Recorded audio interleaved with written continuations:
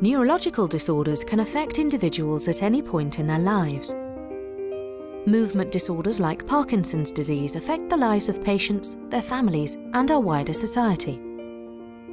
While there are many techniques to study the brain to help understand these diseases, challenges remain. For instance, autopsies and imaging techniques cannot provide the entire picture of what happens in the brain, and promising therapies keep failing. Also, due to the brain's complexity, brain cells cannot easily be accessed for research. Now, there's a new technology that allows us to study human brain cells in a dish.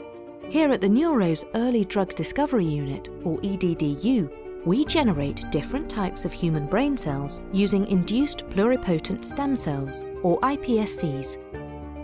iPSCs can be generated from the skin or blood of any individual.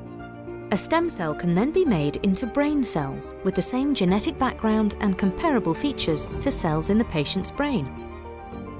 Diseased cells carry mutations that can be corrected by using genome editing technology called CRISPR-Cas9. By combining CRISPR-Cas9 and iPSC technologies, we can look for differences between healthy and diseased brain cells and screen for drug candidates.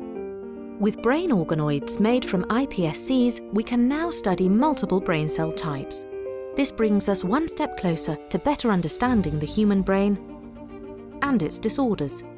The Neuro's EDDU is an open science platform that actively promotes the sharing of our tools, methods and knowledge to accelerate the discovery of new treatments for patients worldwide.